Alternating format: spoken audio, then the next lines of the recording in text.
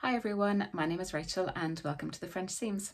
Thanks very much for joining me again for another video. This is a hashtag Friday Sews, so thank you very much to Jen from Today in Jen's Sewing Room for starting up this hashtag so we can all vlog under it. I do have a playlist on my YouTube channel called Friday Sews if you want to catch up on any of the back catalogue, so feel free to do so. But thank you very much for joining me and I hope you're all well. I did want to do a Friday Sews last week just after Easter, but I picked up some kind of tummy bug last week and I was not feeling well. I didn't get much sewing done and I definitely wasn't up to filming a video. So I've made up for it this week. I've got a few bits and pieces made, I've got a few plans made, I've got a few things cut out, and I've had a few fabric deliveries. So I wanted to catch up you guys on all of that.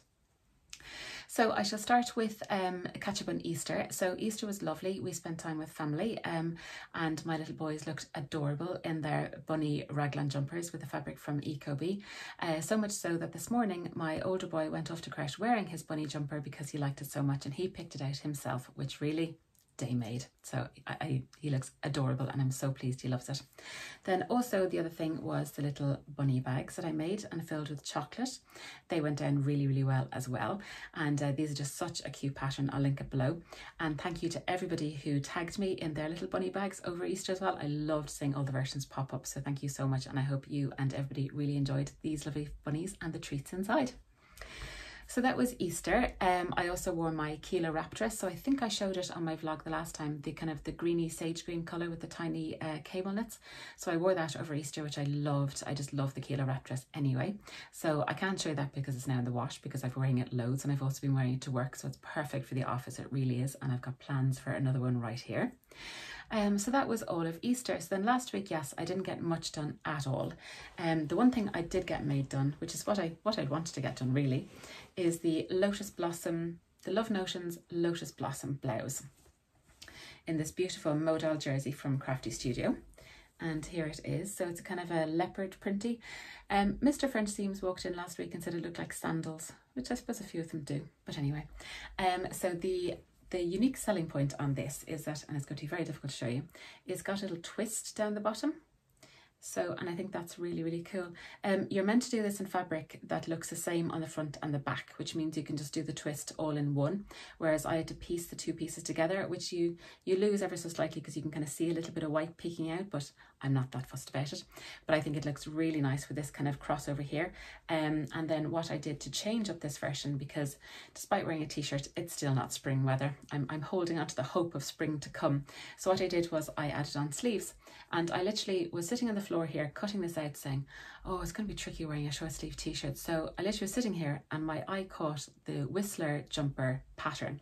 So I whipped that out and just did the sleeves on the cuff from the Whistler. So I've now made it long sleeve, which I think, so I'll get much more wear out of this in the Irish spring. So very happy with how that came out. So that was what I made last week. What I also did was I cut out my Marlo cardigan in this beautiful rib fabric from Crafty Studio as well. So I've got that all cut out ready to go, and this takes me probably an evening to sew, maybe 45 minutes, an hour to whip up. So I'm looking forward to doing that once I finish my current project and I can change the thread on my overlocker, because I'm not going near that unless I need to. So that was that. The next thing I got made up then when I was fully back in sewing spirit is what I'm wearing, and this is the Jennifer Lauren handmade Emmie top, which got released only recently, and it's rare that I see a release and buy it straight away, but I was just so taken by this lovely t-shirt. You know how I feel about a basic t-shirt. So I made the short sleeve version and colour blocked it, and I'll stand up and show you. So, and here it is, and I am just so pleased with how this came out. So this pattern came out and I actually had fabric in my stash to sew it up, which doesn't ordinarily happen. As you know, I have no fabric stash, but I had recently bought the bundle of 5 jersey fabrics from Ecobee, and I think all these colours match really well together. So I was able to get this t-shirt out of just over ½ metre. Those jerseys are very wide, but what I did was I put a seam at the back. So I made a back yoke, which meant that I could get the whole bodice out of ½ metre. So this green bit comes from just the ½ metre strip, and then the khaki and the blue come from the tiniest parts of the other ½ metre. So yeah, those half meters go an awful long way. It's just brilliant. So it's an excellent way to use up little scraps of fabric. So I did the blue neckband, I did the blue on the cuffs here, and you insert them on the flat actually, which I'm not really used to, but I was worried that it wouldn't give as nice finish, but I think it does. And then I used my sewing machine to sew all these seams, and then went over them again on my overlocker just because I wanted to make sure I got them really exact. And I'm so pleased with how it came out. I'm really happy. So the only thing is, I think it's the tiniest bit too short. It doesn't bother me at all, but I think it just is a tiny bit short. I followed the finished garment measurements, and it said for the size that I made, I think I made a 14, that it was going to be 25 inches long or something, which is usually what I would like my t-shirts to be, but it came up much shorter than that. So this has the tiniest hem on it. So I think if I made it again, I'll just lengthen the bodice ever so slightly, but I really like it. I did actually top stitch my neckband down, which I rarely do, because it was poking up a little bit, but I think I was able to do that neat enough anyway. So no, I just really like this t-shirt. It does come with a long sleeve variation. You just add on the sleeves here, so it's a grown on sleeve, and it gives you the pattern piece for just all the one colour as well. So I'll definitely be making this t-shirt again. I think it's really fun, and if you've little odds and sods, little bits of fabric left over, I think it's a great opportunity to use them up. So definite thumbs up for the Emmie t-shirt for sure. So what else have I been doing? So I made up a little bag for older French seams. So he collects these little cards. They come in packs of fruit roll-ups. I don't know if any of you are familiar. And each pack comes with a little card. So then you get little animals, which he just loves. So these cards end up everywhere. And when I say everywhere, I mean everywhere. So I bought in this fabric from the Crafty Studio a good while ago actually, and it's actually Natural History Museum fabric. Can you see all the little bits and pieces there? It's really cool. It's got dinosaurs and telescopes and all kinds of stuff. It's really cool. And then I bought the webbing as well. So I made him a little tote bag to hold all his cards. They don't get everywhere. And I put in a little zip to keep it all safe and sound. And I did the little crosses on the outside to give it a bit of design detail. So quite pleased with this little caddy. So I'm quite happy with that. And this fabric is just lovely. And this bag is fully lined as well. And I do have a tutorial on my channel on how to make this style of tote bag with a little boxed out bottom as well. So I'll link that down below if you are interested in making one of these little bags. So what else? What am I working on currently? So I am working on a little dress. So next week I have a cheeky day off work on Friday because I'm going away for a girly night, which I am unbelievably excited about and looking forward to. So obviously I had to make myself a new dress.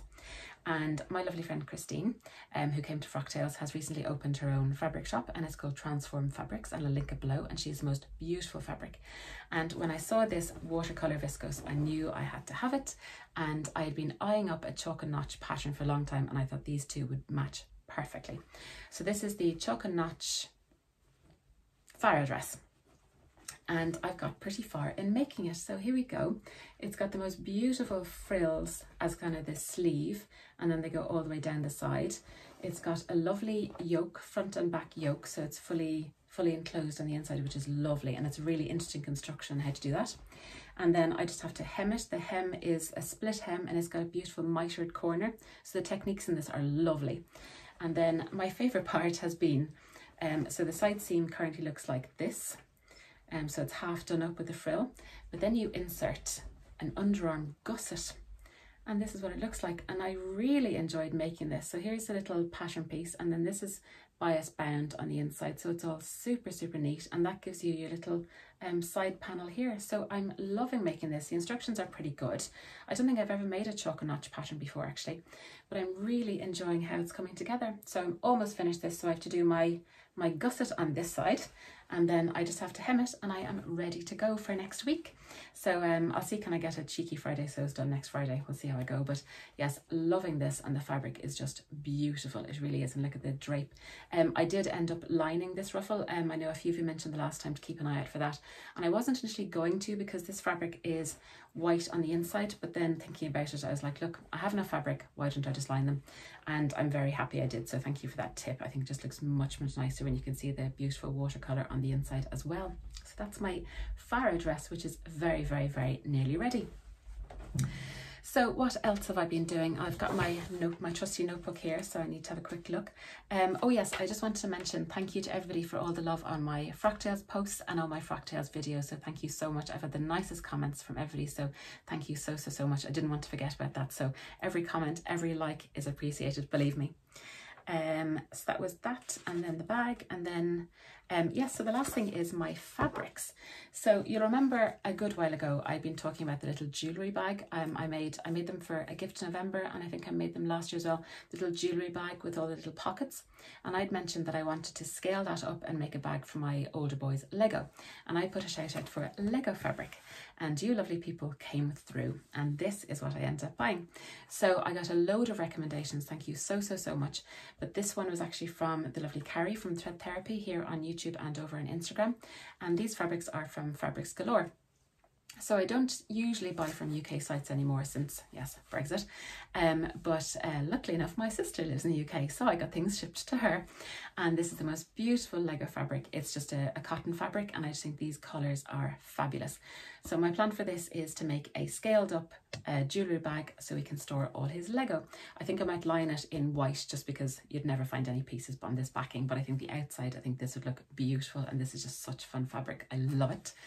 And then obviously as I was there, I wanted to buy myself a little treat, and I saw this fabric, which is just beautiful. So it's a cotton jersey, it's a poppy fabric I think, and it's eucalyptus leaves. I'm definitely seeing a tone in my colours these days. It's eucalyptus leaves, and it almost looked like there's gold bits in it, but they're not sparkly or anything, but they do look like little gold bits, and I just think it is beautiful. So this has been washed, hence why it's a little bit creased, and this is going to be a kilo. Because I think for the spring summer, I think a kilo in a cotton jersey would just be lovely. I can wear it to work, I can wear it out and about, and I just think this fabric is beautiful. So my lovely sister brought these over at Easter, so thank you very much. So that's what I got recently, and then only this week I got 2 more fabrics delivered. I was very good to myself, wasn't I? And these are from Beyond the Pink Door, and these are for plans, I think summer plans. I have a few events coming up, weddings and things like that during the summer, and I'd love to make fancy dresses. So I went on the Beyond the Pink Door website and I found these 2 beautiful fabrics. So I had the name written down because I've forgotten, and they've really fun names. So this one has a white background, and it's got lovely big leaves on it. Hold around this way. So it's just beautiful, all the different leaves. I love the colours in it. Again, it's been washed but not ironed. Wow. So here it is, and I don't think it's sheer in any way either, which is great. So I think this is beautiful, gorgeous stripe to it, and this is called Do It With Passion Viscose, and the colour is Sky, which is just beautiful.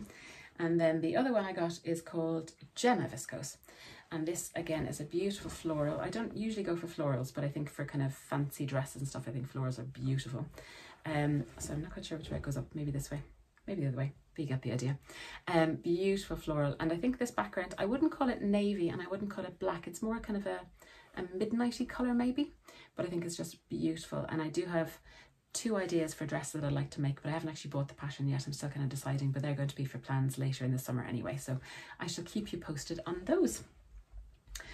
So I think that's everything I wanted to catch you up on today. Thank you very much for watching. If you like this video, please give it a thumbs up, and please consider subscribing. I really would love to have you along on my sewing adventures. Thank you as always to everybody who watches all my previous videos. It's very much appreciated. If you've made the farrah dress, let me know. Do you love it as much as I do? And what do you think I should make with these dresses if I do have kind of weddings to go to and things? If you have kind of fancy dresses as opposed to fancy dress ideas, please let me know in the comments below. I'd love to hear them. So thank you very much again, and I'll hope to be back to you with a cheeky Friday sews again next week. Take care everyone. Bye.